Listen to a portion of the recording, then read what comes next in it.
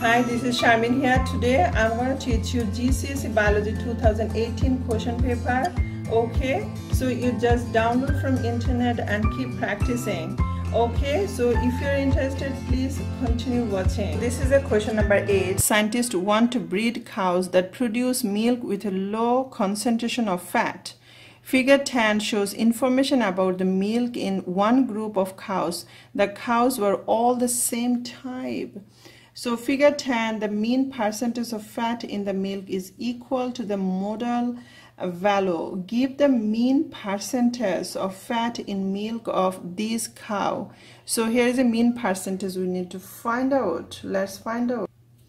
So you just see here the percentage fat in milk here total. So if you need to find out the mean percentage, so you add all the number and divide it by total number here. So we can see here 3.75. Answer is 3.7. Okay.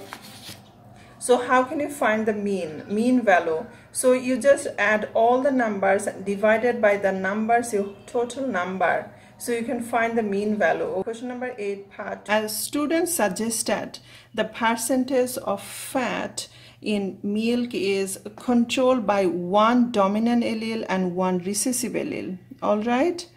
How many different phenotypes would these produce? So phenotype, do you know what is phenotype? So phenotype, the characteristics of an organism which can be seen. So how much tall is this and how much big. And genotype, that is the genetic makeup of an organism. So this is answer will be 2. So another question, give the evidence from figure 10 on page 61, which shows the percentage of fat in the milk is controlled by several genes. So let's see the figure 10. So this is figure 10 shows here. So the evidence from and which shows the percentage of fat in milk. Milk is controlled by several genes. So the answer will be feature controlled by several genes. Okay. So one of the genes codes for an enzyme used in fat metabolism. A mutation in this gene causes a reduction in milk fat.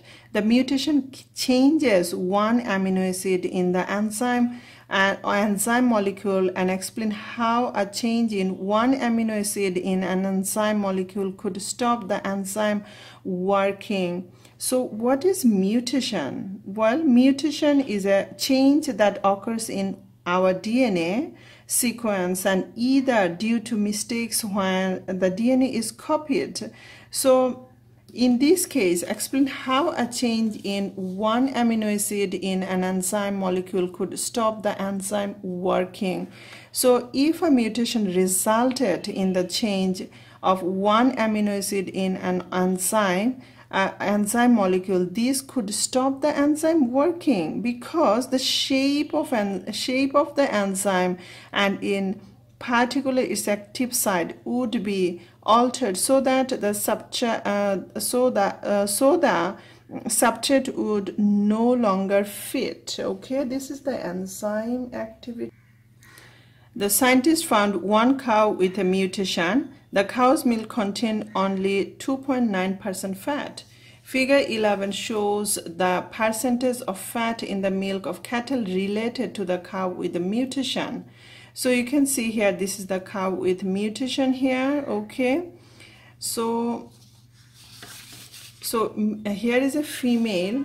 So female with low fat, this one is a female with low fat. This is a black color one, and this is a square shape. This is the male whose female offspring have a low fat milk.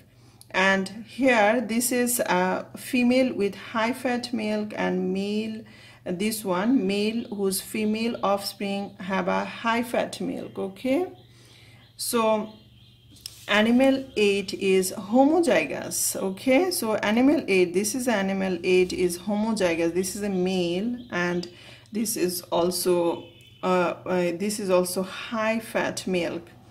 And mutation in animal 7, okay, So this is 7 produce a dominant allele for making low-fat milk. Okay, so give evidence from figure 11 that animal 7 is heterozygous. So what is heterozygous? Well, heterozygous, an individual who has unlike allele for particular trait. Okay, and what is homozygous? Homozygous, an individual who has identical allele for a particular trait. That means in this case here is a capital letter, or you can use a small here is a small letter and here is a same. Okay, this is a homozygous. And heterozygous, in this case capital T and small t. This is a heterozygous. Okay, next one. So animal 7 and 8 produce 11 offspring. These offspring were produced by in vitro fertilization, that is IVF. The embryos from IVF were transferred into 11 other cows. Suggest why IVF and embryo transfer were. So suggest why IVF and embryo transfer were used rather than allowing animal 7 and 8 to mate naturally. What's the reason? Why need IVF and embryo transfer? So offspring quickly rather than waiting many years for the parents to produce them naturally. So this is you can see 7 and this is 8. Okay, this is 8 animals. Okay, so draw a Punnett square diagram to show a cross between animal 7 and 8 and identify which offspring produce low-fat milk and which offspring produce high-fat milk. Use the following symbol. Here is a capital D, dominant allele for making low-fat milk, and recessive allele for making high-fat milk. So I'm just showing here, this is a Punnett square, is a square diagram that is used to predict the genotypes of a breeding experiment. Okay, and here is what is dominant allele? Well, dominant allele is a variation of a gene that will produce a certain phenotype even in a presence of other alleles. And recessive alleles only show their effect if the individuals has 2 copies of the allele. So in this case I'm using here is a 7, here is a 7 and here is a 8. Okay, this is, and here you just see here capital D and here is small d and small d. So it's produce this is 50% offspring would produce high fat milk and 50% produce low fat milk. All right, so this is last question number 8, part 8. The scientists want to produce a type of cattle that makes large volumes of low-fat milk. The scientist will selectively breed some of the animals shown in figure 11. So this is a figure 11, and describe how the scientist would do this. Well, cows were crossed with cows or with animals that produce low-fat milk or with animals that produce a large volume of milk. The best male and female offspring should be selected repeatedly for breeding in subsequent generations. All right. Question number 9. Figure 12 shows a ring-tailed lemur. So this is a figure 12. So table 5 shows part of the classification of ring-tailed lemur. Complete table 5 to give the name of the missing classification groups. Okay. All right. So here you can see the classification group here. Okay, so first you can see kingdom, phylum. Okay, name here Animalia. Okay, so this is here, so something is missing, not everything is done here. Genus here, so class, order, family, then genus and species. Okay, so give the binomial name of the ring-tailed lemur. Use information from table 5. So this is at table 5. You just help here. So binomial name. So what is binomial name? Well, the common name given to an organism may vary in different parts of the world, and this can cause confusion. So Linnaeus used Latin to give two names for each organism, and these produce of naming of called binomial system, and is called binomial name. So the first name refers to the genus. Okay, so this is, here is already an answer here, and it's always start with capital letter, and second one you just no need to use here capital letter, it will be small letter. Okay, all right. Okay, so lemurs are only found on the island of Madagascar.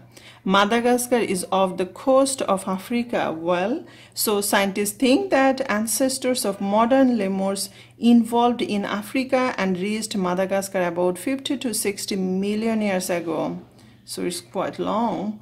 Today there are many species of lemur living in Madagascar. Figure 13 on page 78 shows information about water currents. Figure 14 on page 79 shows the distribution of 3 species of lemur on Madagascar. So here is this is 77 page. Next page is just, you can see that here is information about water current, and next page you can find the 3 species of lemur. Okay, all right. So here is a figure, you can see Madagascar here. Okay, this is Africa.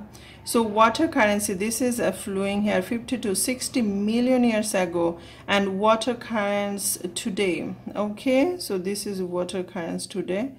That is, so let's say another picture on another diagram here.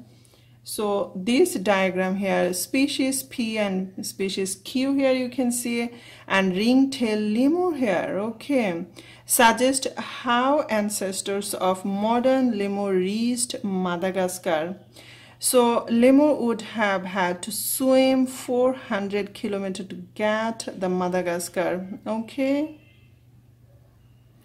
Describe how the ancestors of modern lemur may have evolved into the species shown in figure 14.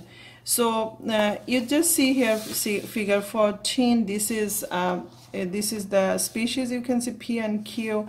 So how the ancestors of modern lemurs may have evolved into the species shown in here. So this is genetic variation or mutation within each population that lead to the better adapted surviving long enough to reproduce and pass on their beneficial alleles to their offspring, even totally producing different groups of lemurs that could not reproduce with numbers of another group of produce fertile offspring.